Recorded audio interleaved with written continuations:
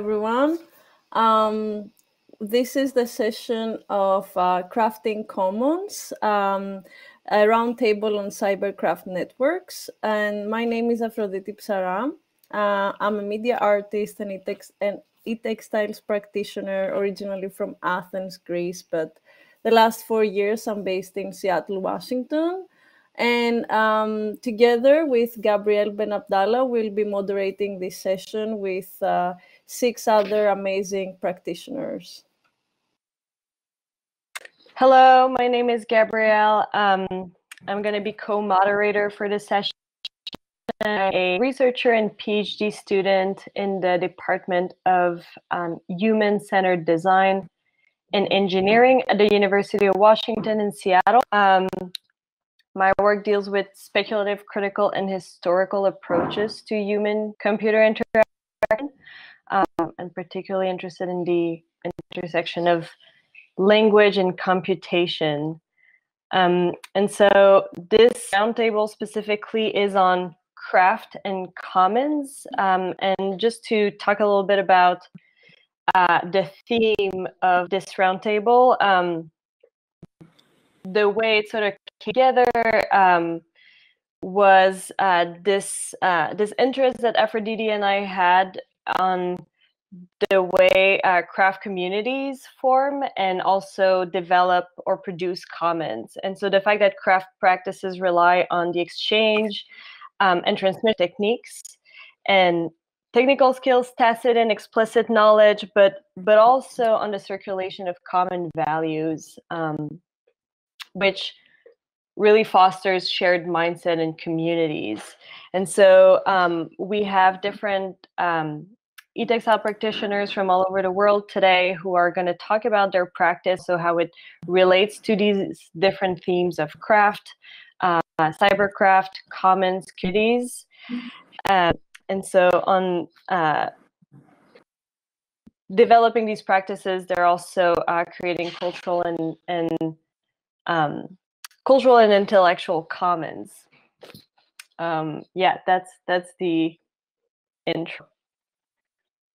Yeah, and why the specific people? I mean, we're everyone here is a member of the textiles community, and we're definitely like all in. It's a community that already exists, and there's a lot of like events every year that we meet in person. Some of the practitioners here in this panel actually know in person from other events like the Textile Summer Camp or the Textile Spring Break, or others have met in festivals, or others like Amor I've never met in person.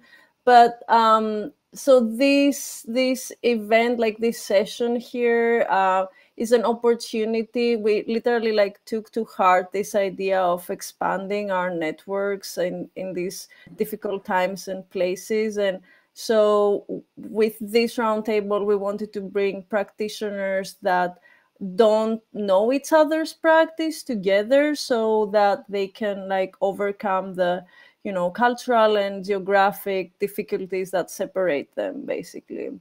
And before we jumpstart with each presenter's talk, I would like to say that we invited the practitioners, Heidi Biggs, Audrey Briot, Shiwei Xie, Amor Muñoz, Constanza Piña, and Melissa Aguilar to present their work in relation to some questions that we prepared to give them like a framework for their presentations.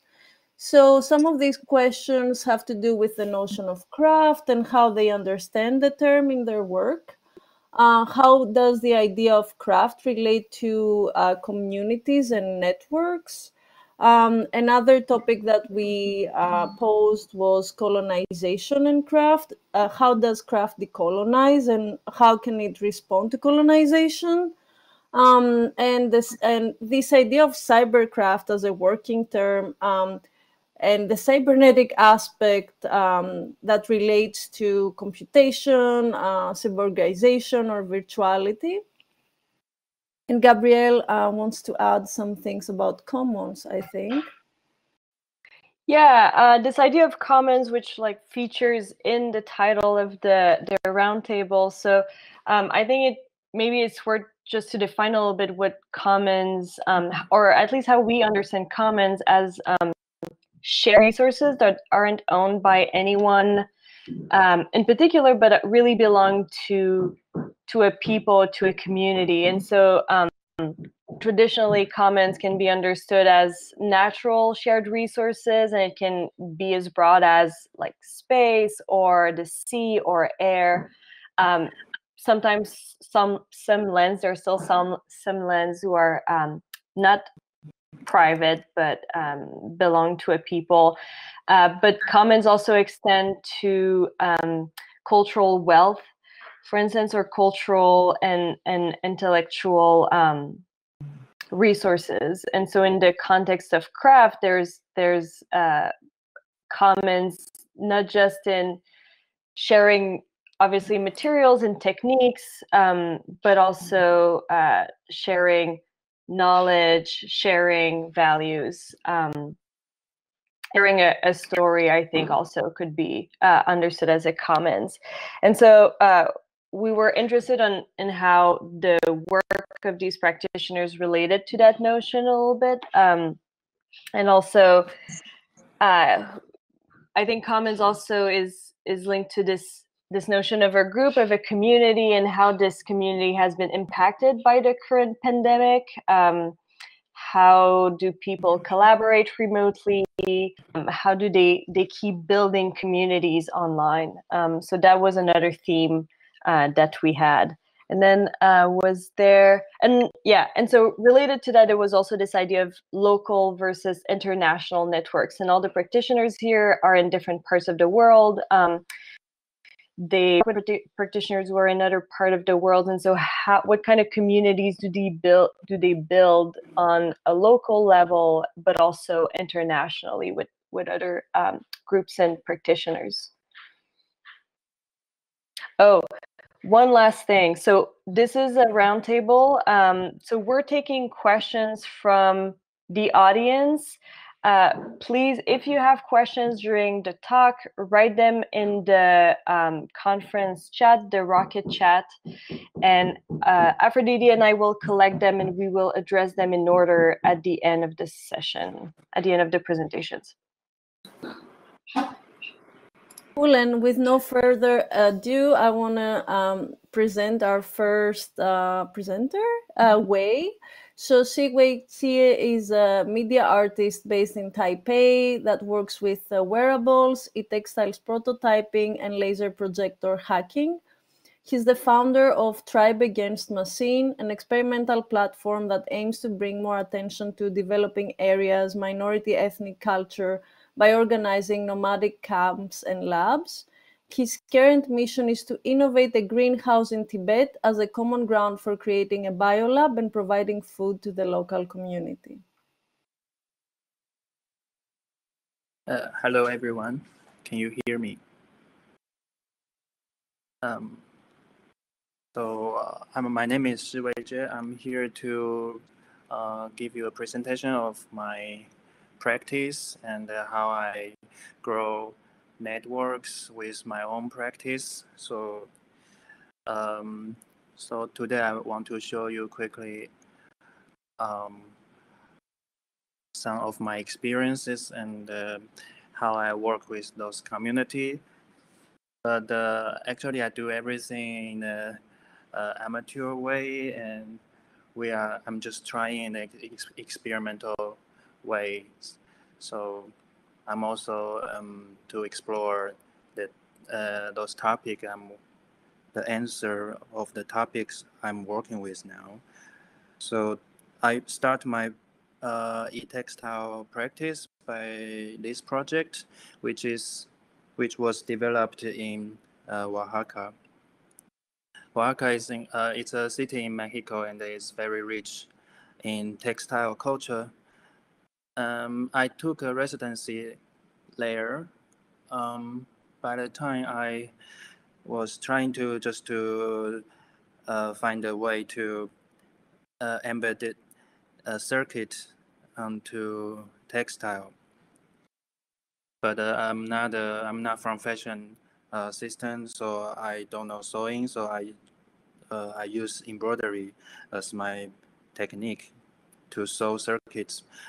And because of this practice, um, I accidentally went into a community development project which is led by Bandui Lab.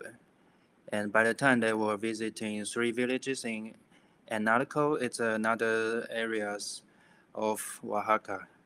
So that is the first time I combine my e-textile practice with some cultural social design project. So basically what we do is just to explore, to go to those villages and collaborate with them. I was there as I'm kind of like just trying, they asked me to design a garment for action figures.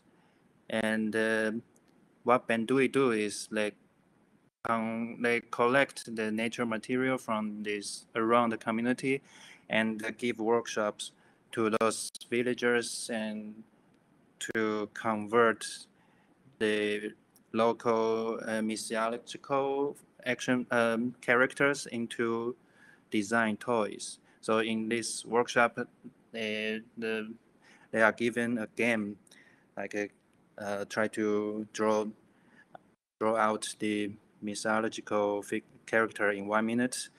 So they immediately try to convert the figures in their mind into actual drawing.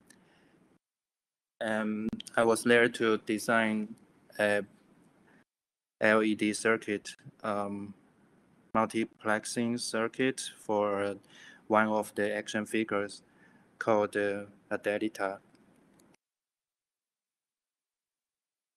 So this is a pretty simple community development project. So they also coach them to establish a physical shop, and they give each they work with each village with different ways, depends on each village's technique. So also, by the way, I accidentally meet one of the talker tonight, Amor Munoz, there in Mexico City, just to show them.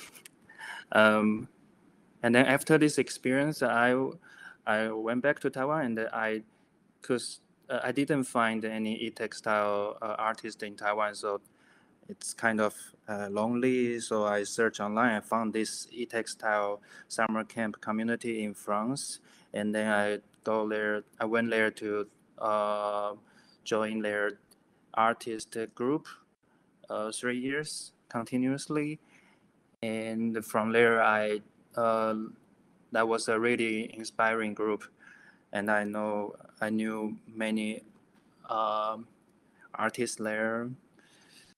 So that is a very important process for my e-textile interest.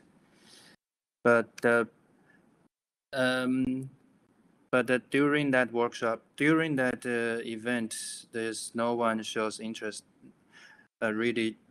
No one really shows the interest for ethnic culture. But in Taiwan, we are it's a very familiar culture to us. So also plus my previous experience in Mexico, so that is why I in 2017 and 18 we invent this event called the Tribe Against Machine. We invited those e-textile artists in summer camp and come to Taiwan to work with the Atayo tribe community. It's different. This experience is different from the experience in Oaxaca because this Atayo community is led by an artist and a cultural preservator called, her name is Yoma Dalu. And Yoma Dalu spent 20 years to preserve Atayo culture, and she and her husband visited many museums in Europe, and they took picture and they reconstruct the lost pattern, the Atayo woven pattern, only by pictures. And she has she's done a lot with this weaving pattern preservation and documentary. So in this event, we organized 8 workshops, 4 workshops given by the e-textile artist and 4 by the Atayo community. So for example, like this one is an anthropologist, but he is not he's amateur and anthropologist, but he holds a very rich knowledge for Atayo philosophy and spiritual mindset, and from there we learn a lot of the real culture of this tribe. And to me, this is a very different, very special event to me, because these two communities has very different mindset, but they can communicate with by the craft activities like weaving and textile, embroidery. Also, they are from very, very different society. And like this workshop, Yomataru is introducing the patterns, each patterns, each meanings of different Atayo pattern to all the parties, and all these Atayo pattern are patented. As I know, this pattern cannot be patented by only one man. It can only be the patent can only be owned by a group of people or the whole tribe. And the other workshop is like showcasing how to extract the nature fiber they are using. And this is the founder of the Mika Satomi, and also the other participant in Kuta. They are showing the very basic e-textile knowledge to the participants.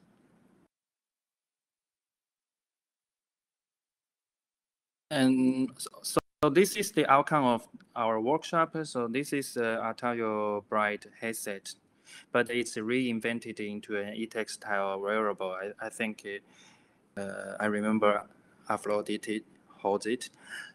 So in the middle is a lily pad, and on top of it, it's the Cooper coils, which can detect electromagnetic field.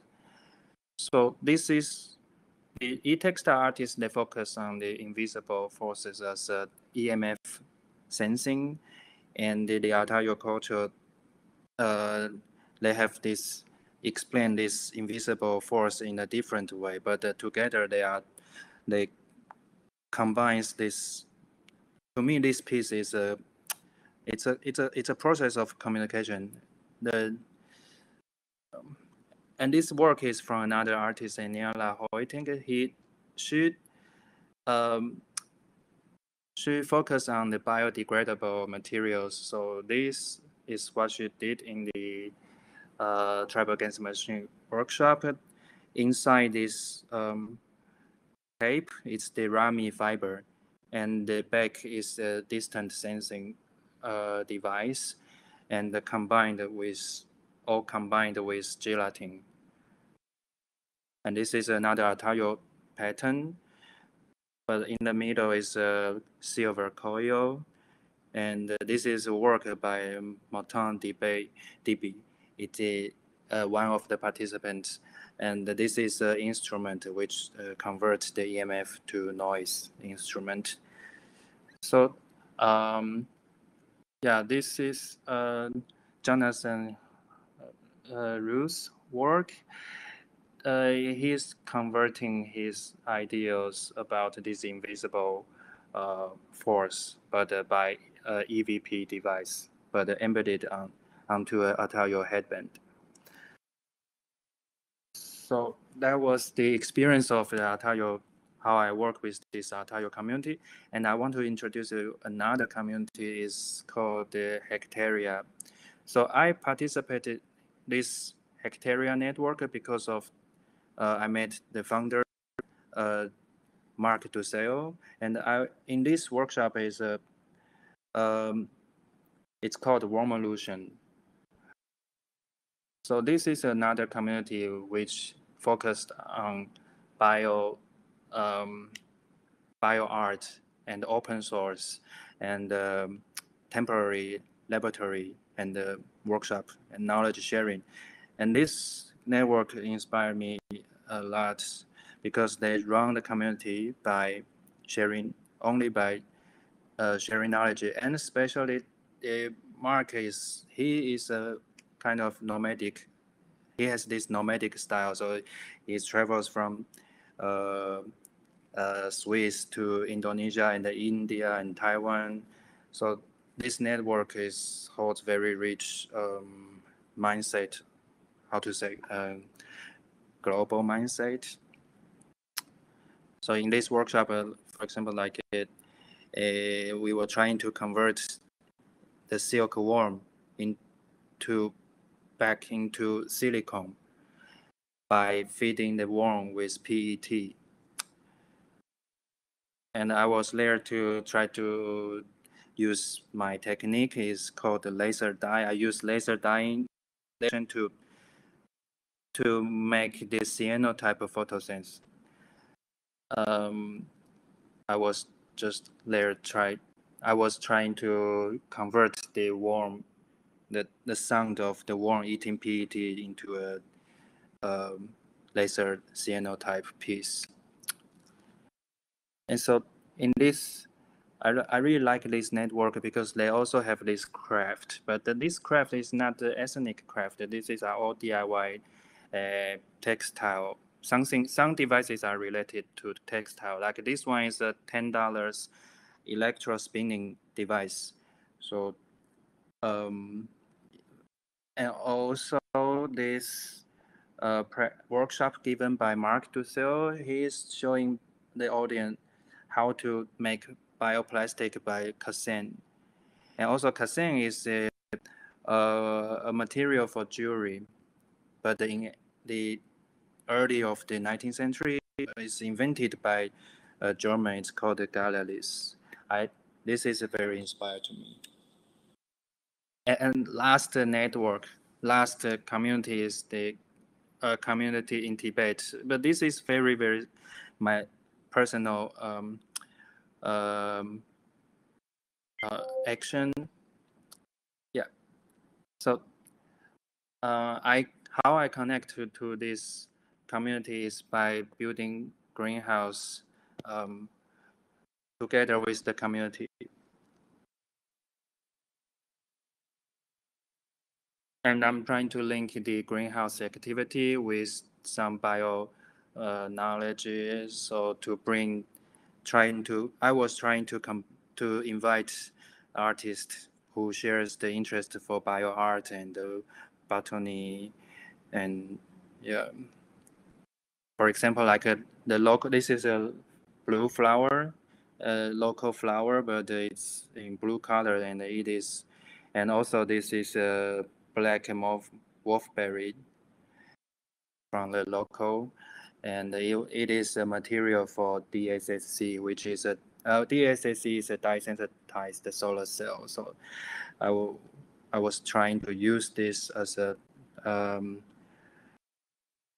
tutorial for local kids education, and now this is the event which is happening now, because with now the COVID-19 we cannot do all the physical workshop or action or activity I introduced before. So now we're doing this having friends in the future online. So we invite all different participants from different networks, and we are trying to innovate with NTCRI in Taiwan. It's a National Taiwan Craft Research and Development Institute.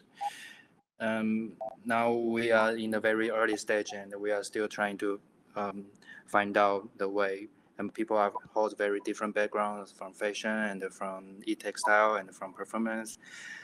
And some researchers, so we don't know what we are going to, what will happen. So now we are just doing talks and technique sharing online. So this is my presentation. Thank you very much. Cool. Thank you, Wei. We'll pass to Amor Munoz now. I'm going to introduce her. Amor was born in Mexico City in 1979. Her work across textiles, performance, drawing, sound, and experimental electronics explores the relationship between technology and society, showing a special interest in the interaction between material forms and social discourse. She's particularly interested in how technology affects fabrication systems and how manual labor and handicrafts are changing in a contemporary global economy. Thank you very much. Hello, everybody. Okay, I will start with the presentation. Yes, my name is Amor. I'm from Mexico City, and I am a self-taught artist. My training was as a lawyer. I went to the law school. For that reason, that's why I am the maker culture, the tutorials, the do-it-yourself strategies are very important in my artistic process. Electronic textiles 10 years ago, and in that time, I considered with the work of Aphrodite, Shiwei, and Constanza Pina. So it's very interesting how a global community that works with electronic and textiles has been created during all this time. So my early works was focused in the research about drawing in the expanded field. What is drawing? Schematics is a series of works that link handmade embroidery with the symbolic representation of analog circuit diagrams. The project is an exhibition on large scale of schematic drawings that have been hand sewn with conductive threads and electronic components. So that circuits or drawings are full functional machines that can be operated by the public. So with the binomial craftsmanship technology, I have been able to connect things that are not normally connected. I have been able to create works that have a balance between poetics and functionality. Here we can see textile patterns with plissé or smoking technique, and the other side a sound pattern. There punch roll papers for player piano. So this is, by example, how can we connect technology with textiles, artisans, with musicians, by example.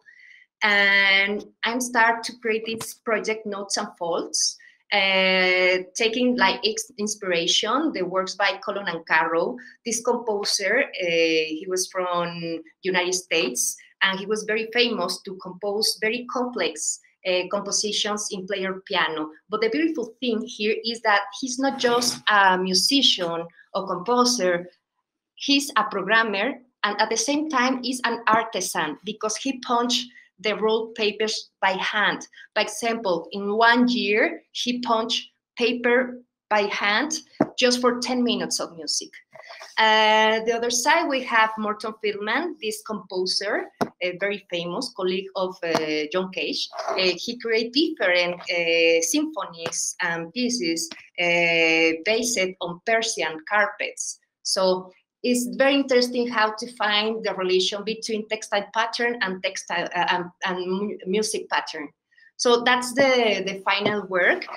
Notes and Fold is an interactive installation that aims to create connection between sound, form, programming, and craftsmanship. 3 cylindrical sound sculptures have been covered with plated textiles, whose textures are mapped by a composer and translated in music patterns. The public activates the sculptures with the hands approaching the hands to the fabric, making each cylinder rotate in different speeds, producing sounds with different registers. In few words, the installation is a kind of special musical instrument in which plissé or pleated patterns work like a score. So this project was made in Paris with a group of artisans, ladies from the Mobilier National. Other project I want to share is Matter and Memory. It's a project that I create in the residency in Bauhaus Dessau. And the project is inspired on the Annie Albers works. It's very interesting because Annie Albers, she was a big fan of the pre-Columbian textiles. For her, the pre-Columbian textiles were codified code textiles. She found in that symbols or drawings, different drawings, different codes. Every symbol means something. So she created different pieces with the notion of coding. And in the same time, I relate that with the magnetic core memories. In general, the textile is considered like a memory, but in an anthropological way, not like a technological memory. So I work with different artisans in Oaxaca to create different textile pieces within, but that textiles are real technological memories. I create a alphabet based on binary language. So I translate the zeros and ones in black and white to have that alphabet. And the fact, in the moment that the artisans are weaving, they are coding. Is that reflection like that mentioned Richard Sennett, that parallelism between artisan and programmer. So we can see the different message, secret message in that pieces. And the beautiful thing in that pieces is that our technological textiles and our interactive textiles too, without technology. The technology is the concept. So the interaction between the public and the textile is a kind of data processing. So I also discovered that if I add in a social ingredient to the craft technology binomial, I can create narratives with social or political criticism, and also I can create utopias. So I will show you my first social project 10 years ago, Maquila Region 4. And that project is one of my first utopias. It's a factory that respects the human rights of workers and pays a good wage for their work. So Maquila Region 4 is a performatic intervention in the labor landscape of marginal areas of Mexico. The maquilas, or factories, are in the border towns, in the border of Mexico and United States, to provide raw materials and cheap labor, mostly women, and the US provides management and ownership. So Maquila is a mobile factory for the manufacture electronics artworks. This nomadic workshop travels to poor areas of Mexico, offering American minimum wage. In Mexico, the minimum wage is the 8% of the American wage or salary. So it's a big difference, and for that reason, that American companies, factories go to Mexico to manufacture and pay a very bad salary. So people sign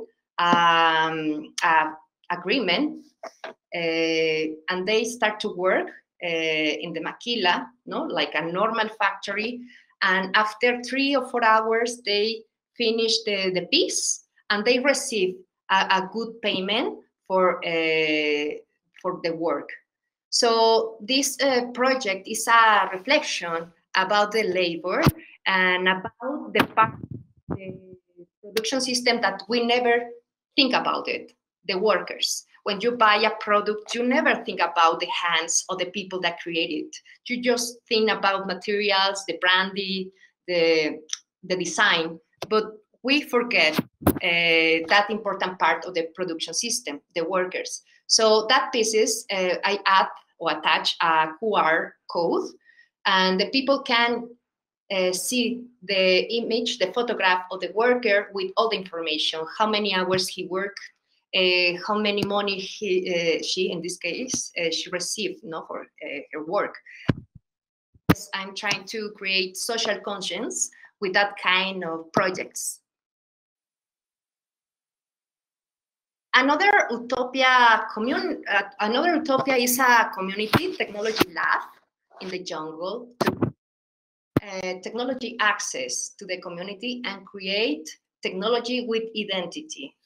So 6 years ago, I moved to Yucatan in the peninsula to work with a group of ladies. They are artisans. They work with loom or backstrand loop with organical fibers, enequén, sisal. So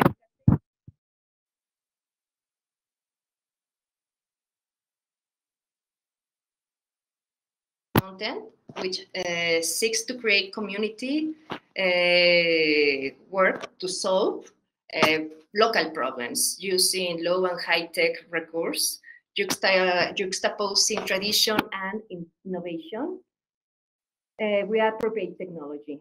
So the idea is to invent a local technology, to use a solar panel, by example, with the culture of these people. Is not to use a strange artifact that they don't like or they don't feel connection. So when the people create their own technology, we can see a special emotional link between the people and the technological object, the artifact. So here we have two ladies testing a big solar panel with sisal within, with flexible solar cells and conductive thread. So it's very beautiful because we share a lot of knowledge. I learned to weave in with that material with them, and they learn about electronics. It's important to say that ladies in that kind of communities, they have to ask permission to the husbands to work. So they are different. It's a different culture. So it's important to respect, all the things around the community. And well, this is Yolanda. Yolanda invent this lamp hut, for example, and everything is with LEDs, conductive thread, and a battery that they can charge with the solar panel. No, they invent other things like that shoes. So I created that different laboratories. This is in Chiapas. So I use the same pattern of labs, but the results are different. Everything depends on context and the needs of the people. No, so in that case, we have guys and girls working. All the guys in that community, they weaving and they embroidering, they knitting. So it's interesting, the gender issue here, the gender topic here. Sorry, my English. So we can see they invent this and that to light the way in the night, because they live in the mountains, so it's very important, and they don't have electricity there, so it's important for them to have light when they are walking. The last, by example, the last lab that I made is with the Auto Lab. It's Auto Lab because this group of indigenous ladies are Otomi. It's a kind of group. It's a group very close to Mexico City. So they immigrate to Mexico to live, looking for a better life, but it's very hard to be indigenous person in Mexico City. It's super hard. So they survive selling that dolls. That's a Maria is the name of that handcraft. But the problem that they have is the price now is very cheap. Nobody wants to pay more of $8 or $10 for the doll. So they were very interested about the lab to make a photovoltaic dolls and sell it in a better price. So they were working during 1 month, learning and creating that edition of dolls, and they create that beautiful dolls with LEDs, and that dolls are a kind of lamp, and the back side with a flexible solar cell. And it's very interesting this case because we can broke the idea, the general idea that the people have that the tradition is an enemy of technology. Technology is enemy of tradition, but in this case, no. We can see that technology give more value to the product. So I believe that we can use technology to conserve, to preserve, and to give a plus value to the handcraft. So it's all the work that I want to share with you. Thank you very much.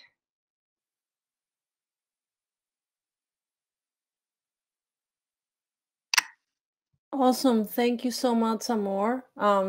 People are asking for links, so if you could add some of the links of your projects, Michael Region Quattro and Yucatec in the chat, that'd be great. So we continue with Constanza Pina and Melissa Aguilar. Constanza Pina is a visual artist, dancer, and researcher focused on electronic experimentation, free technologies, and social practices. Her work reflects on the role of machines in culture, criticizing capitalism and the techno-patriarchic system. Interested in recycling, handicrafts, and electronic wizardry, in her sound project Corazón de Robota, she explores the field of audible and inaudible frequencies as physical perceptions and noise. Constanza is the organizer of the techno-feminist meeting Cyber Girls in Mexico City. And graphic designer, artistic researcher Melissa Aguilar is a collaborator of Cyber Girls. She's a student of the Master of Graphic Design at the National Autonomous University of Mexico, Faculty of Art and Design, and member of the ICOM in Costa Rica. Melissa is dedicated to art and tech, new media, museums, and art education. Her projects seek to bring together museums and maker spaces in order to enhance visitors' experience through immersive practices.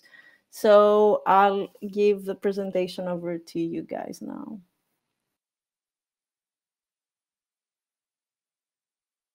All right. Hi, everyone.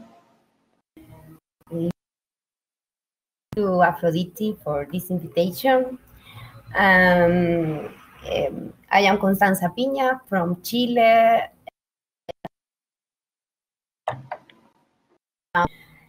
And yes, I am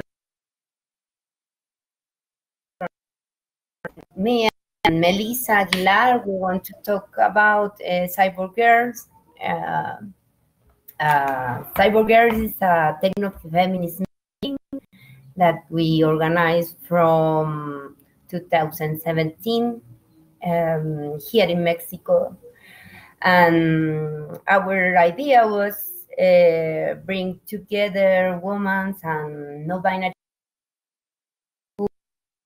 technologies. And we want to think about technologies sense. So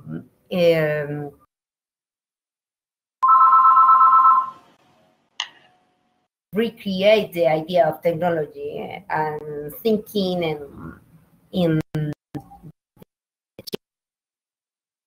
work and in hierarchies in technology, you know, as high level versus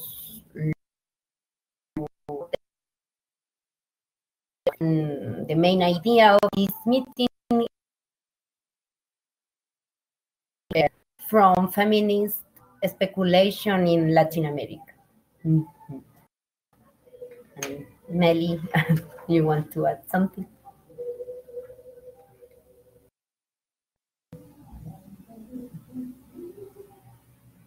Melly, you're muted.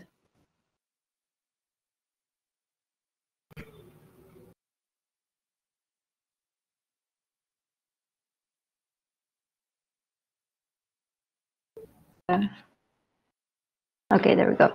So yeah, as Constanza said, we've been celebrating this meeting since 2017, and we've grown a lot. And we believe that craft is one of the aspects that unite us as community. We're gonna talk about a little bit more of that, of our craft now. If you wanna take it over, Constanza.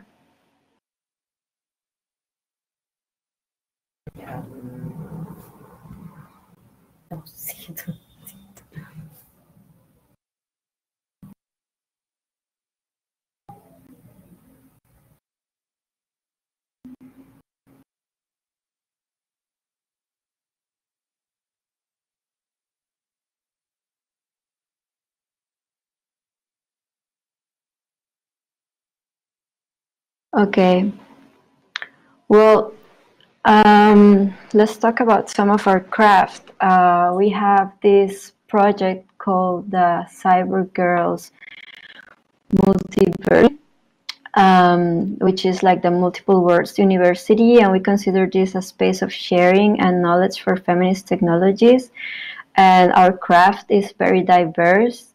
In the workshops, we create electronic devices, scenes, collage, tattoos, more like traditional, but we also have like animation, biohacking, live coding, gynecology. We study and learn how to use free software and many other things. Then refer to the notion of commons in the meeting. First of all, like, we believe in the internet as a common resource, and therefore we advocate for free internet and the defense of our digital rights. We teach workshops about digital security, we make install parties, we reflect about the internet, its privatization, and the need to defend freedom on the virtual realm. So that's why we teach these kind of workshops. And our workshops are open. We want them to be a common to which anyone has access to. So they are activities of accessible cost, meaning like, yeah, our workshops and our meeting is like a common. And also, like, it is made out of the effort of all the participants. Like, everybody brings their gear and their working materials, and they share their knowledge and research. So we see like all the knowledge in the meeting as a common in itself. Also, we really feel like we are not just making a contribution to the idea of the commons. Instead, it's something we already have like incorporated in our culture. Like, the idea of common is part of our education in Latin America. It's almost like in an invisible way, because it's so much embedded in our culture and in our daily practices. For example, we see this in like the economy of the home, the system of caring, food, shared knowledge, and some other things. And somehow we still follow this ancient principle of sumak kasai, which is a Quechua word that means well living. It's translated as well living, or to live well in harmony, abundance, and balance.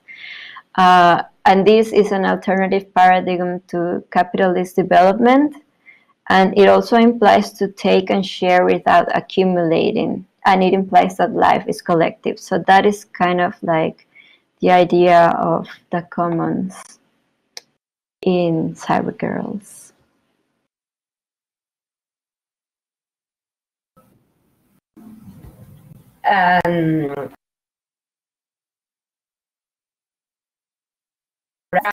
Aspect that need us as a community, because we feel that we need to be together and do things together and craft together and learn together. And it's important for us, our meeting is a technology itself. It's a spare to share ideas and affection, and also we thinking craft together is and communication, and for us it's important.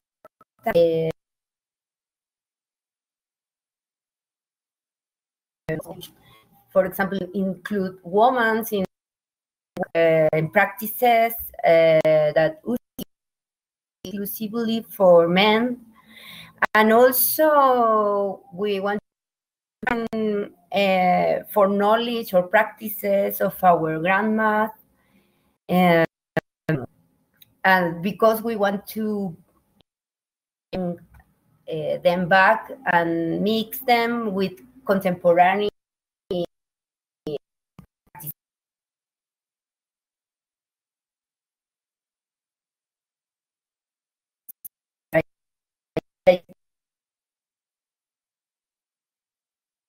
also in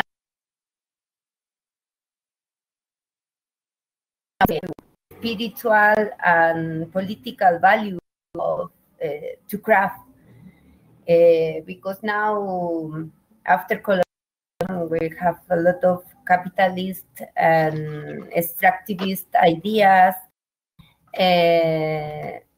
in our practices.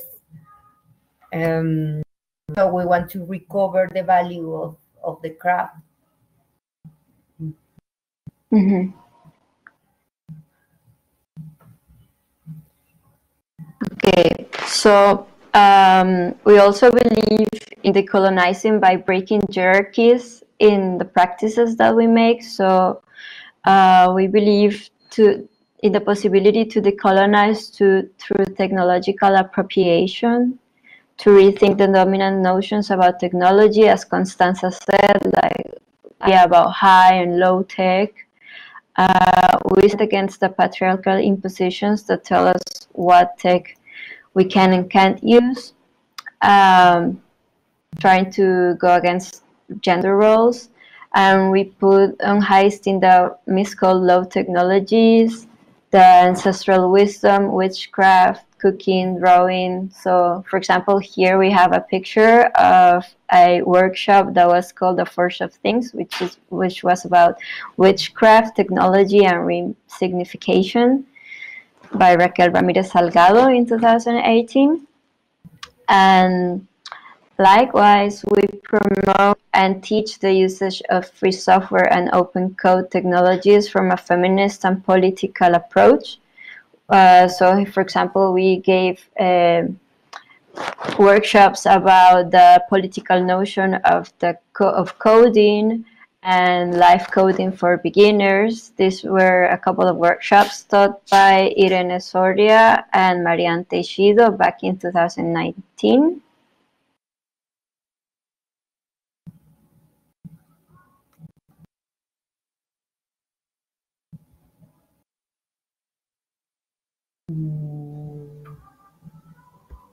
And now Constanza is going to talk a little bit about the hack feminism and how it's related to decolonizing. We introduced some workshops and practices about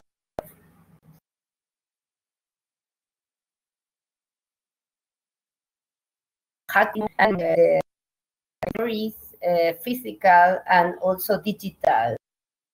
And we want to reappropriate or reclaim these spaces for us, starting from our body as a primordial space.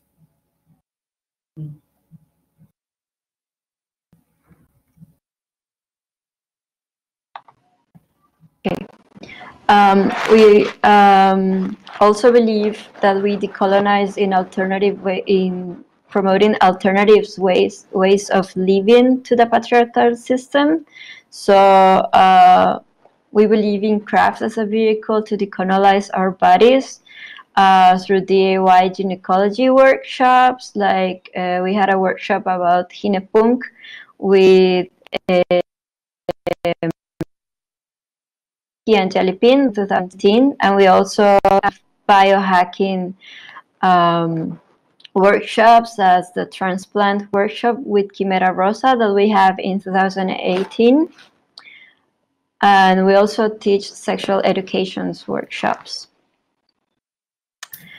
And overall, Cyber Girls Techno-Feminist Meeting is a technology for the decolonization of the body. As Constanza was saying, the meeting is a decolonizing technology in itself, and we do this by just getting together and dancing and having the meeting in itself. Also, we will recognize and teach about medicinal plants as cannabis. And yes, for us it's important to recognize traditional practices from Latin America. Mm-hmm.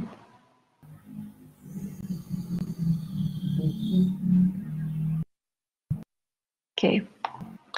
Then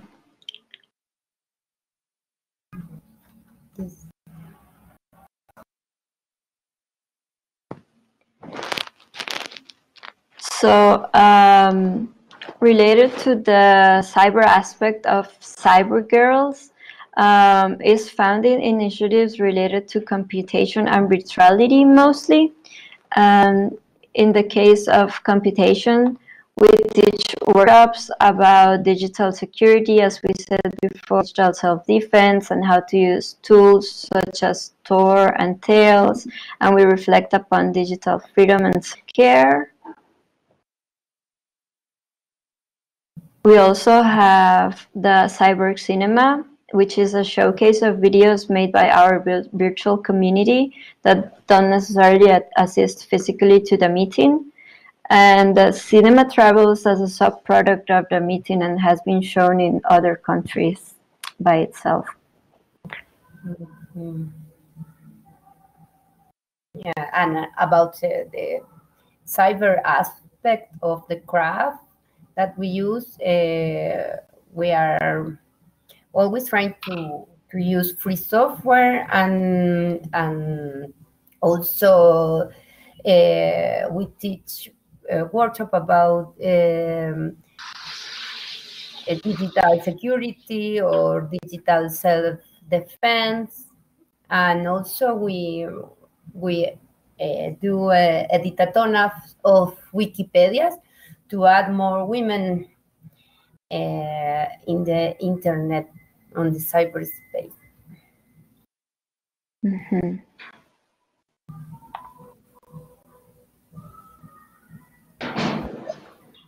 Ready? Okay, so what happened this year with Cyber Girls with the current pandemic? Well, Cyber Girls got postponed this year due to COVID-19, and under these circumstances, we decided that it was time to organize our archive, which is what we are currently doing, working on the archive. And during this process of organizing, we have seen how big and necessary our community is, and how much we have grown since we started, since the first edition in 2017. And now our community consists of approximately 160 cyber girls from 14 countries. We've grown a lot. And for the to reflect upon this, we made a press release when this whole crazy time was starting, because we really feel that it's very important to meet physically, and if we cannot do it, then it wasn't very easy to migrate to the virtual realm, this meeting, because getting together physically for us is very important. So right now we are doing that. We're just working on the archive, and we are growing it. It's really big. It's a really nice project. And do you want to add anything to that, Constanza? That's okay. Thank you. Okay.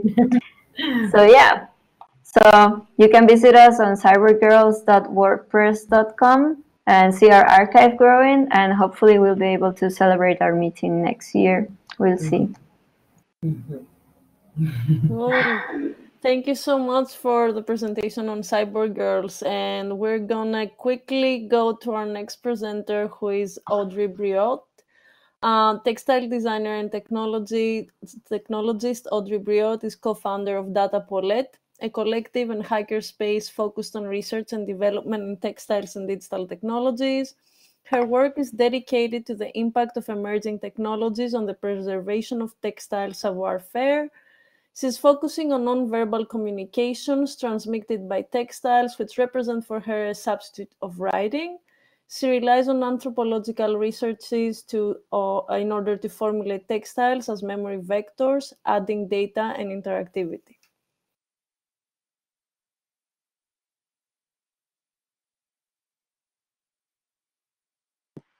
Yes, so thank you, Aphrodite, and thank you, Gabrielle, for organizing and moderating this roundtable. And thank you to our networks for organizing this event. So,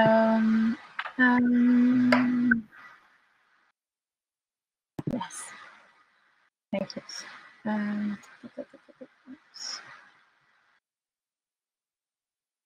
Yes, so, sorry.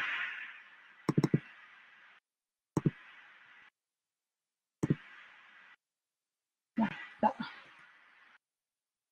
I don't know what's happening. Okay, it doesn't matter. So, yeah. Okay, let's stay like this. Okay, so yeah, I will introduce you my practice in the way that I think it's based on things. For this reason, in fact, when I refer to craft, I refer in fact to my practice in like how to master craftsmanship in textile, and how this way, if you master them, you can use them as a medium for communication. In this way, I also I consider that textile as a medium for communication, but also if you decide to buy a t-shirt in mass markets, in fact, you share a message with your community, so you're also part of a community. So I was thinking, and I'm thinking that if you own the tools to create these textiles, you can make into your textile, you can incorporate your own data, you can incorporate your own images and messages, and this way you can step aside from the consumer society and you can choose your own community. So strangely, I discovered 6 years ago what was the amazing ecosystems of hackerspaces. So here you can see the Black Loop, which was an hackerspace based in Paris 6 years ago. And in this hackerspace, you can see, for me, what you can see in any hackerspace around the world. You can see so many boxes with so many things. You can see so many cables, computer, soldering station, components, everything. So many things that the space make the space. In fact, the space is shaped by everyone for everyone. And I was in this space making textiles with electronics, with few people, and we have a small space there. And then we decided to go to Schmidt Festival, which is a festival in Austria, which is happening almost now. And there it was something big for me because I was almost to meet Anna and Mika, which are the organizer of the e-textile summer camp. And in the past, I didn't know this thing. And at Schmidt, there was a small space where I met Aphrodite, and we were making textile. And this was so crazy, and we were also crazy with people from Paris. So in the way back, we decided to create a space, a hacker space dedicated to textiles. And we were thinking about the name, and we decided to call this hacker space Data Paulette, because as you can guess, we were referring data to the everything which is contemporary and technology. And Paulette was the name of my grandmother, and we were thinking this would represent all the craftsmanship and all the heritage of textile we own in France, and we will mix these things together. So we did it, and this okay. So this was the inspiration from us. This is the e-textile summer camp, one moment there, and then this is what we did. So here is Data Paulette, a few years ago now. So as you can see, it looks like every hacker space. So you can see so many things on the space, but we have some knitting machine, we have a loom, we have yarns, we have textiles and sewing stations. So we mix the things that you can find in the hacker space, usually with things from textile. And so something important is that you can imagine in Paris having a non-profit organization as Data Paulette is something difficult. So we are renting some space for very cheap for a few years, and then the buildings are destroyed or used for something else. And so these things cause that we have to move very often. So also every time we move, we change the shape of the space. So for example, here something sad was that the hacker space, the black loop, was downstairs, and it was kind of far from us, and it was very sad. So then we moved to the next space, and we have this very nice space where the hacker space is just behind the glass, behind the window there. So it was nice, it was nicer. The space was very, very, very nice. And something important with the hacker space is that because it's a hacker space, it needs to be very open to everyone. So we organize the space in the way that we are open every Wednesday, but this is not always in these things, and because also it's difficult for us to be there every day because we work, we have our own life, or I was studying in the past, and so here you can see the atmosphere on Wednesday evening, and we were trying to recreate this very often, but it was difficult. And something which was happening is that the collaborative side is something difficult to keep in something well balanced. And sometimes we were becoming kind of consultant in e-textile for people, and this was not the idea. So we were also losing the exchange we can make between the members together. So lately we changed again, we moved to another building, and there we decided to create the space in another way. We came back with our friend from the hacker space, and we share the space all together. And this way we decided to change our opinion and say that Data Paulette became more a collective where we can collaborate with the core members. And there is the hacker space with everything inside, and we are totally available and welcome to collaborate with anyone. And so this thing was important for me to show because something else was that in this moment, I was giving a lot of workshop with knitting machines with Data Paulette. And so it means that I was carrying my heavy knitting machine from the 80s and bringing it in different spaces with young people, kids, adults, very different people. And the idea was to show them that this very old thing was able to discuss with my computer. So this way means that I was trying to show them that, for example, selfies, they can be embedded into textile. And people are reacting like, wow, this thing which looks like my grandmother is able to knit some brands or some very cool things. And so the idea behind this was also to bring the vision of Data Paulette outside of the building and of our building, and to show that if we can put tools in common, we can share resources and we can create very new things and step aside from the consumer society. So it was very important for me to show this example, because also I think something interesting was that Datapolet is with the co-founder, but for me, Datapolet is a kind of lifelong project, because it's maybe my first project I did. And I hope to keep it going and make it evolve with different situations. And in a way, it was also interesting because it was one of my first projects. It was difficult for me to say, because everything is so collaborative in my work. What is mine? What is mine in my work? And I think this is something interesting to discuss, because when you make things with so many people in communities, it's a question which appear, and it's very nice also that the space is changing, and so now it's evolving every time. So thank you. Cool. Thank you, Audrey. We miscalculated the time, so we only have time for one more presentation, and maybe if people have questions for our presenters, they can add them in the chat. So with no further ado, I'm going to present the last but not least of our speakers today, Heidi Biggs. Heidi is a design researcher pursuing a PhD in human-computer interaction and design at the Indiana University in Bloomington. Biggs uses research through design to playfully explore ways technologies can make climate change more tangible and support slow, place-based ecological understanding. They also sew and weave soft sonic wearables to performatively explore feelings of gender non-binariness.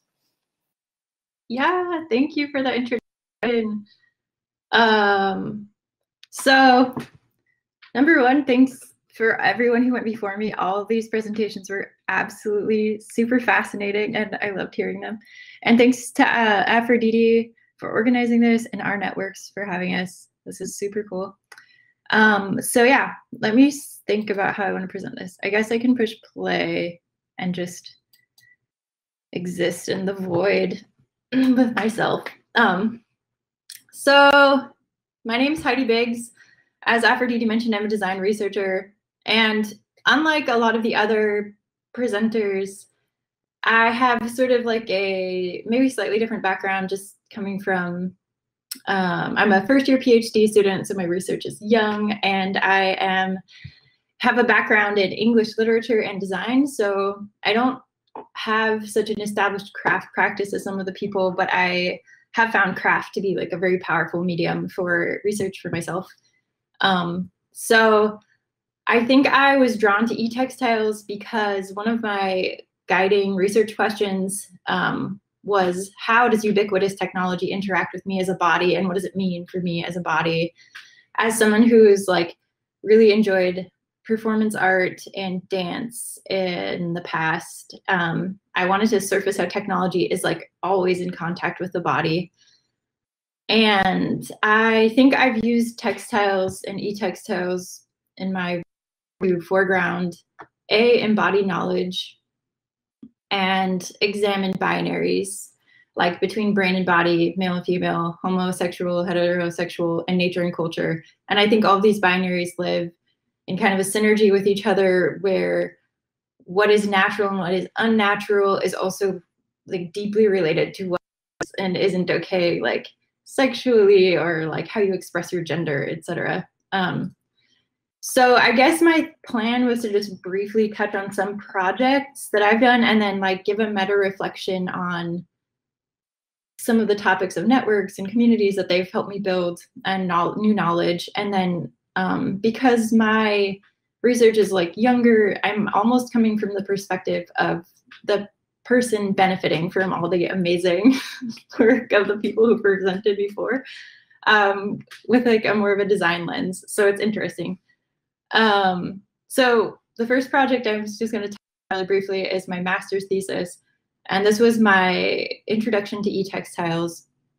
And I created this artifact called the high water pants, which you can see in this photograph. They're like mono yellow, weird pants that I made for cyclists themselves to engage with the possible ways that sea level rise was going to impact them in the future.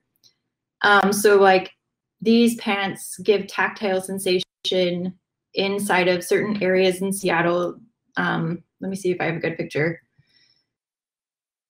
I built this sort of like soft circuit that runs a live GPS coordinates like tracker, and as soon as you go inside of these like red zones in Seattle, Washington, the pants lever raises up and it creates this tactile sensation on the cyclist's leg.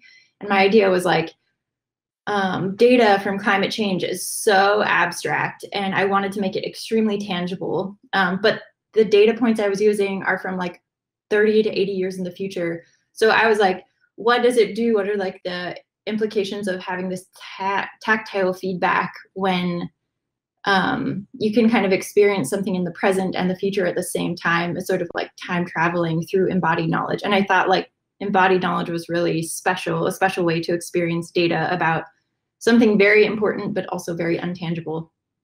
And so I also was really interested in, there's a conversation in the design community right now, I think, about the importance of understanding how knowledge is tacit knowledge is still knowledge, the importance of knowing through making. And I think that's extremely inspired by the crafting community. Like craft is a way of making, knowing to make and making to know, and also like the knowledge of craft is kind of a common knowledge and it's something that we do pass amongst ourselves. But that's like somehow kind of like not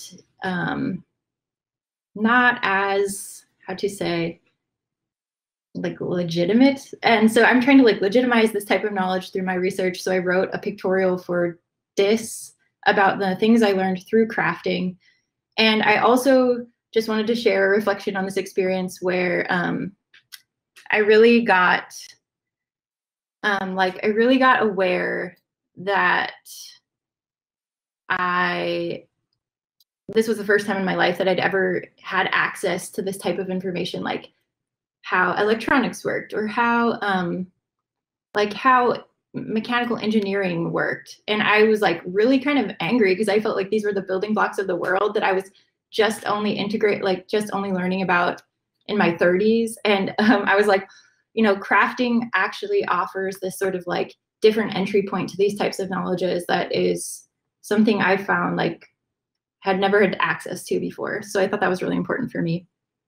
And these spaces are really important for like allowing a different way of knowing these type of like electronics, mechanical engineering, things like that to come about.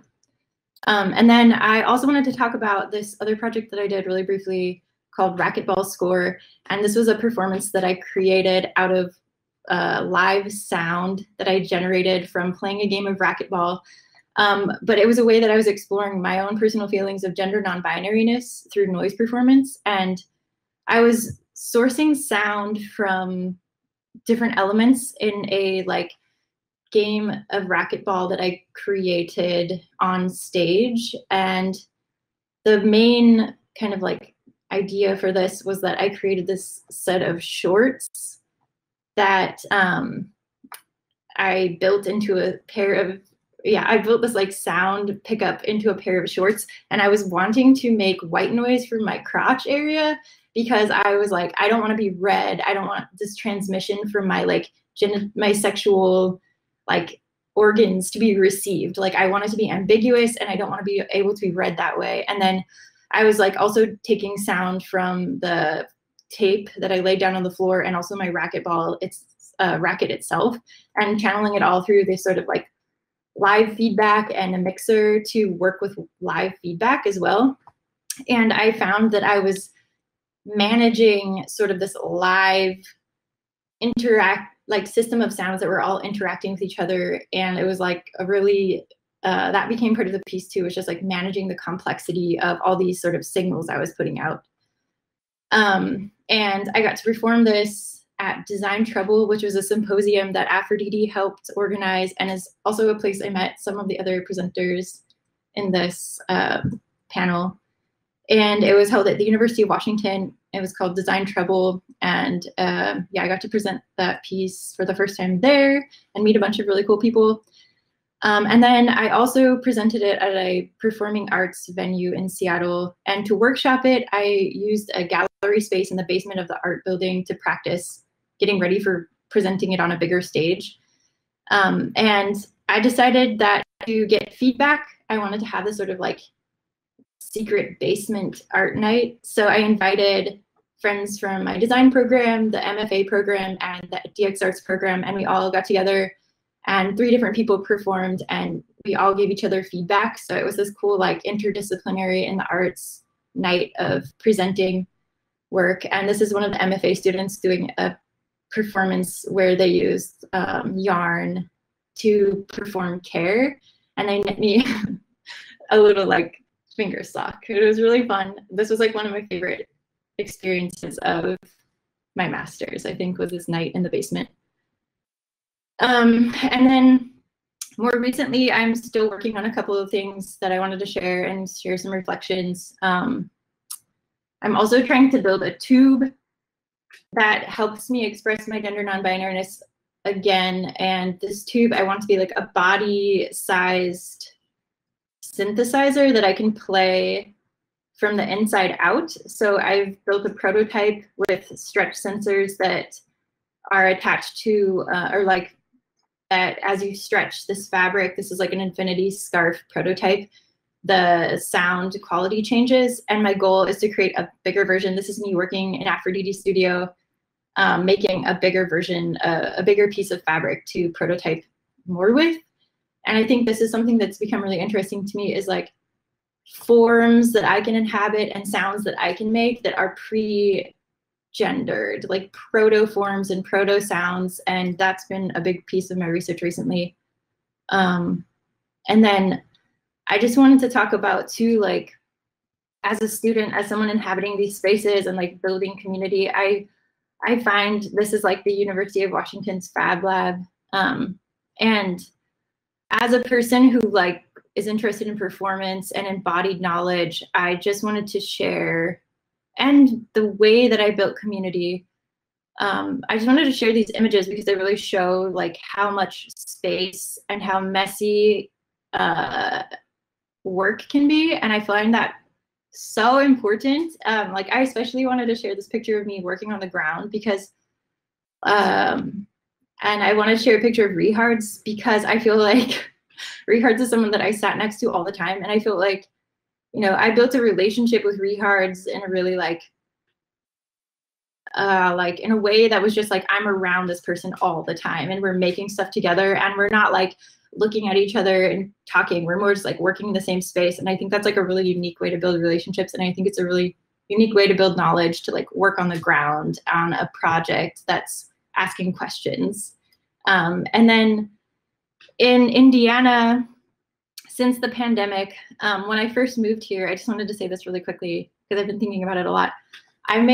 I tried really hard when I got here to make friends with people in the fibers department because I was like, I really want to keep working in fibers. Like this is a really cool community.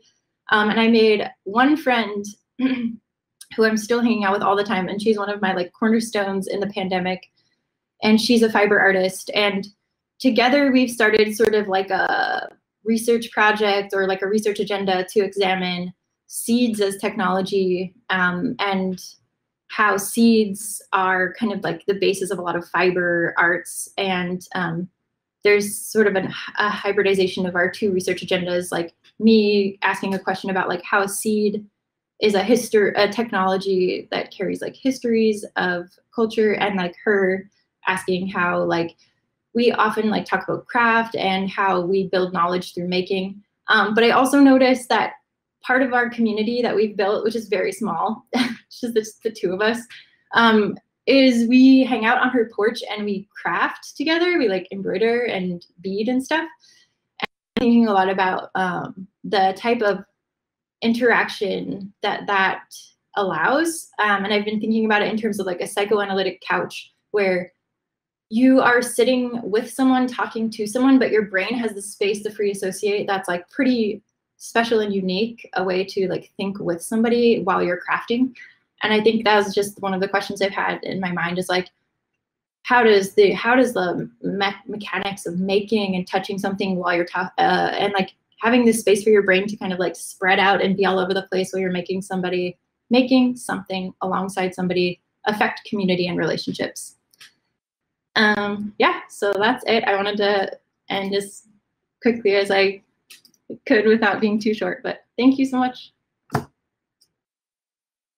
Yeah, thank you everyone for like sharing your work and the works that you currently like work with, and hopefully this introduction also to the public, the people that were following the talks, would be like an entry point to this like wonderful world of electronic textiles.